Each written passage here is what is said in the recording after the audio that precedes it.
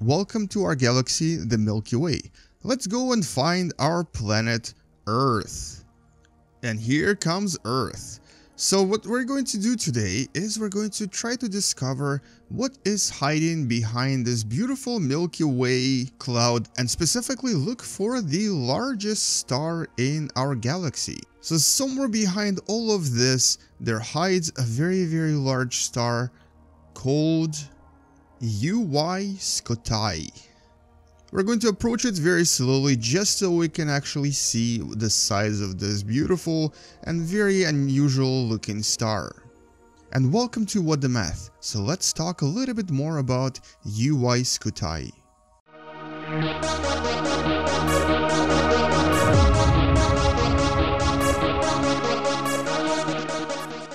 And welcome back to Universe Sandbox 2. We're actually going to be taking a look at this star in this game, and also maybe possibly create some sort of interesting solar system around it. So let's go into the first simulation, which I wanted to take a look at here. And right under other tests right here, you'll notice there is one called Scale Tour. So let's actually go in here just so we can actually check this out. And as you probably guessed, this is where you get to compare the size of different objects. So right here we have Earth, which is super hot because it's surrounded by all of these other stars that you'll see in a second. Then we have Saturn and Jupiter. And then we have a star called Proxima Centauri, which is the closest star to our solar system. Then we have the Sun. So this is the Sun, so just keep this in mind. This is what it looks like. And now, in a second, I'm going to turn around and show you what's behind me. Right here, right next to the Sun, we have obviously Sirius and then another star called Arcturus. So Arcturus is a much larger star than the Sun, but not as large as the star behind it, which of course is Rigel and Betelgeuse. So Betelgeuse is a massive star in comparison to the Sun, which is right there. It's a tiny dot you see right here. And Betelgeuse is still not the largest star either. There is one behind it called UY Canis Majoris, the star about which we'll talk in one of the future videos. And yet, this is still not the largest star, because the largest star that we do have is UY Scuti, red luminous supergiant, that is going to be placed right next to them. So it's a little bit larger than Canis Majoris, and it's also about 1.7 times larger than Betelgeuse. And it has a volume that's about 5 billion times larger than the Sun. So if I were to place it, I don't even know where the Sun is anymore. If I were to place it here, it would cover everything. As a matter of fact, if I were to go back to the solar system and try to place it here, take a wild guess how big it's going to be. Just take a wild guess. If you want, you can post it in the comments below. It is going to be so large that it will cover everything. It will cover everything. It will cover Jupiter. It will most likely even cover Saturn, because we're actually not even sure how big it is because it's so far away from us that we cannot really see its true size. But if I were to place it right in the middle, boom, look at that.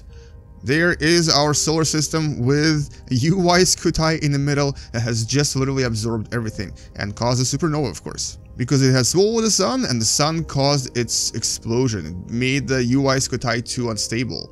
And here's actually a scale for a comparison. So you can see that this right here is 6.68 astronomical units, and the radius of UY Scuti is larger than that, and it's actually over 7 astronomical units, or possibly even larger, because it's so far away from us, and we're talking about 9,500 light years away, that we're not even sure how big it actually is. In comparison to the Sun, I think I'm gonna put an orbit around UY Scuti. It's about 340,000 times brighter, which is, I think it's pretty bright, right? And so here is our Sun right here. We're gonna zoom in on it, and it looks ridiculously tiny in comparison.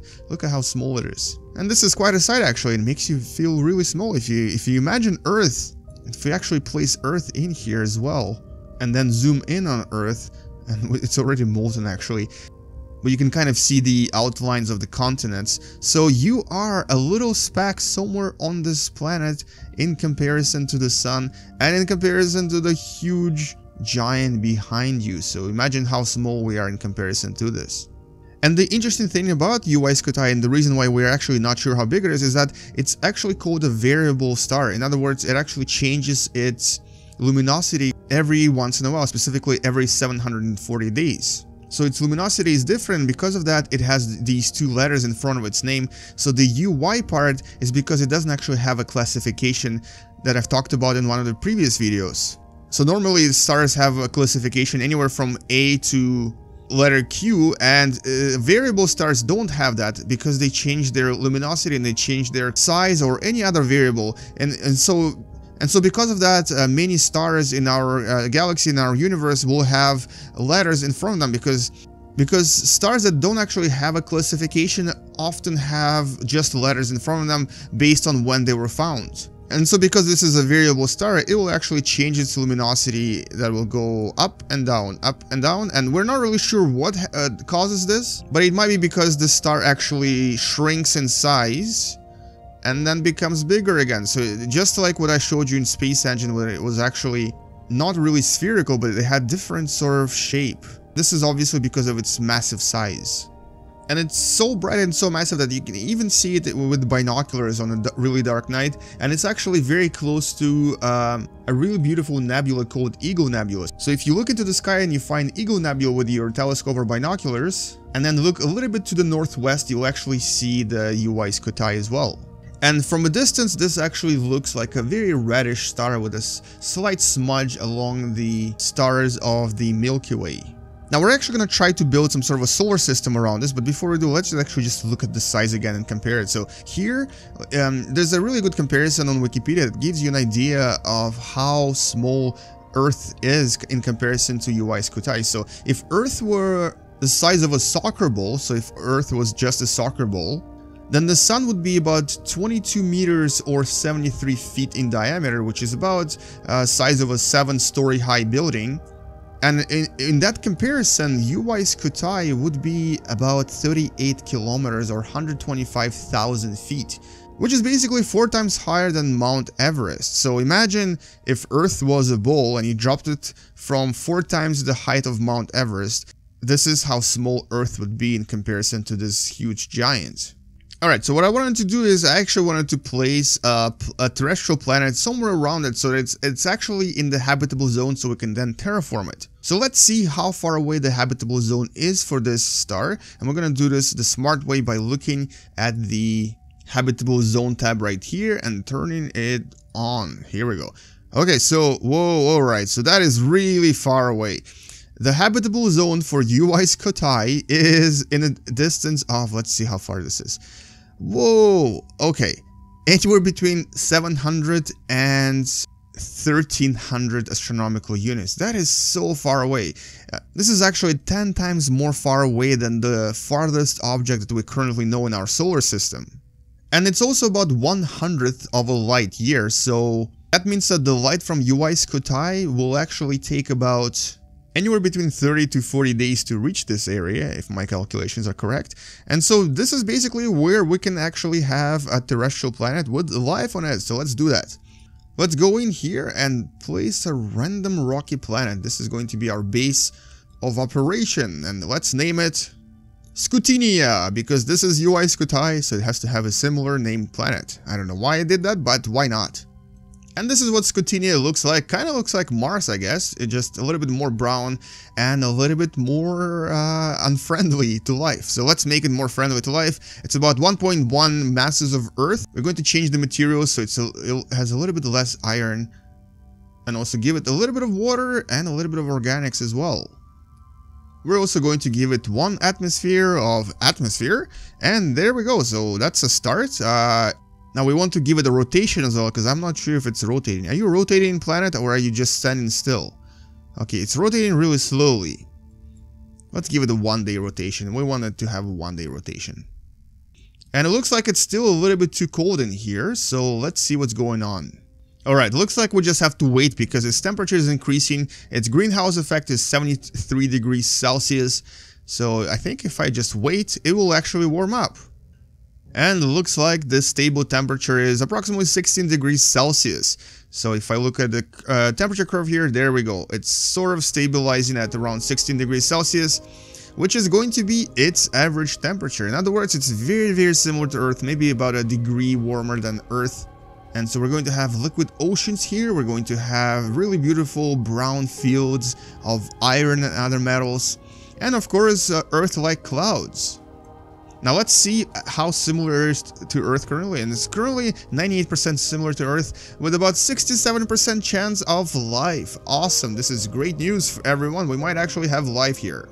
Now, if you were to look into the sky, the size of UY Scuti would be just a little bit bigger than the size of the sun, but it would not be as luminous and as bright. So if I stand on the surface right now and then I try to look into the sky, I will see a somewhat dim red ball in the sky, but it's not going to be as bright as the sun. And the interesting question here is, you know, how long would it actually take for this to orbit around UY Scuti? In other words, how long is the year on this planet? Because, you know, we want to have seasons. We want to know how long is the winter, how long is the summer, how long is the spring, and let's find out how long this is.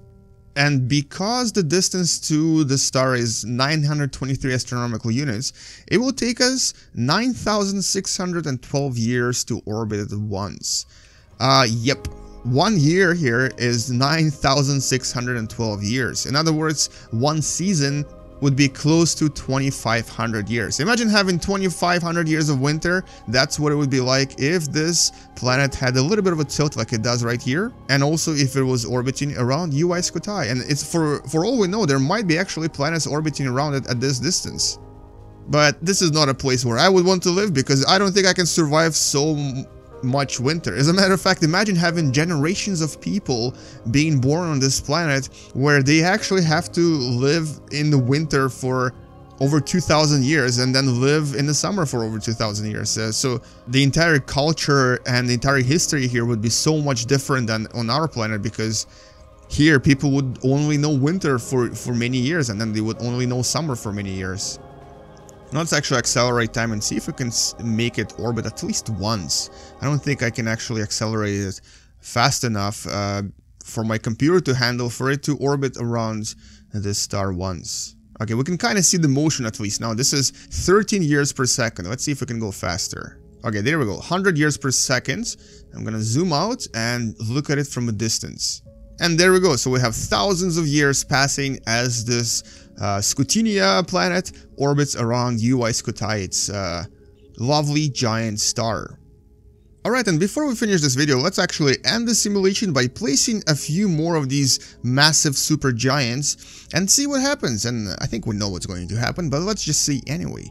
So the other star we're going to place that we're going to talk in one of the future videos is, of course, Antares. Antares is a little bit smaller and it's going to go, I'm going to make it binary, it's going to go right here. Then we're going to place another star called VY Canis Majoris, and VY is because this is also a variable star, and it's a little bit smaller than UY Scuti, but not much smaller. And lastly, let's place our favorite star, Betelgeuse. Betelgeuse will go somewhere in between them, maybe over here. Alright, so now we're gonna accelerate time and see what happens. I have a feeling there's going to be a bit of an explosion going on. But let's see, maybe for all we know, we might have actually accidentally created a very stable quadruple system, even though it's probably very unlikely to happen. So here they go flying around and dancing around each other, and as they come closer to each other, they will probably go on their merry ways and possibly even collapse into each other. And is there going to be a supernova or what? There we go. There we go. First supernova. And this is the end of this particular solar system, because they've just collapsed into each other. But the other two stars seem to have actually formed a very stable binary system and are now escaping the solar system forever. So we have two massive superstars, Canis Majoris and Betelgeuse, and then we have our beautiful UY Scuti remnant, which is only now 1.17 masses of the sun.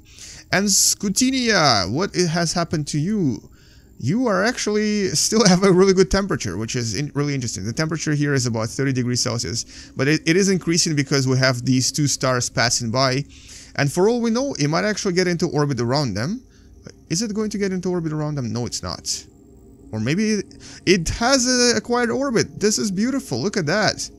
And the temperature actually is comfortable. This was all very accidental, but I think I've created a binary supermassive giant star system with Scutinia. No, it suddenly got hot and lost all its water. Yep, it suddenly got very hot and lost all of its water because I think it got a little bit too close to these two supermassive giants. Anyway, so that's it for UY Scuti. Unfortunately, we ended up destroying it, and this is actually what's going to happen to it in the future. Because currently UY Scuti is actually fusing helium, and if you don't know what that means, watch one of the previous videos where I talked about solar evolution, specifically evolution of our sun. And so once it stops fusing helium, it's going to start fusing lithium, carbon, oxygen, neon, and silicon. And over the next million years, it will most likely reach the stage where it starts producing iron, and that's when it will have a really fast collapse of its core. And once its core collapses, it's going to either become a yellow hypergiant, or possibly some sort of a blue variable star, or a Wolf-Rayet star, which is yet another concept we'll talk about in one of the future videos. And if it does become that, following the supernova, it will then create more little stars like our sun. Anyway, thank you so much for watching, hopefully you enjoyed this video, and if you did, please subscribe, check out some of the other Universe Sandbox 2 videos, and share this video with your friends and your loved ones. That's right, go and show it to your girlfriend or your boyfriend, and make them talk about your favorite topic, astronomy, stars, and universe, and everything else. And if you enjoyed this video, don't forget to like it, and also subscribe to this channel, because there's going to be a lot more Universe Sandbox 2 videos coming in the future. Now let's zoom out of here and look at our beautiful supernova from a distance. And look at this glorious, beautiful sight. And I just realized there's actually another star. Antares Nova Remnant is actually flying away from us at a speed of 216,000 kilometers per second, which is actually very close to the speed of light. Now let's actually fly away with it, and as we fly away, remember that moment when you felt really small and realized that even our sun is so tiny in comparison to some of the other stars in this universe. Thank you for watching, everyone, and bye-bye.